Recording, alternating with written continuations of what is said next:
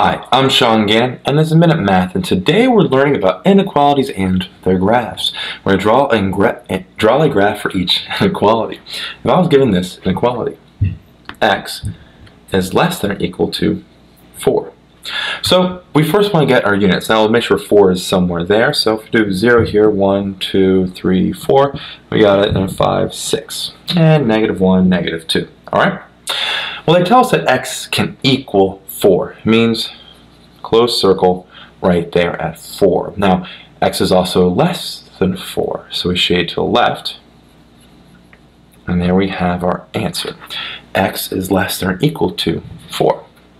So quick recap, we're given x is less than or equal to 4, and we need to graph that inequality. Closed circle at 4 because it's equal to it, and shade to the left because it's less. So again, here's our graph for x is less than or equal to 4.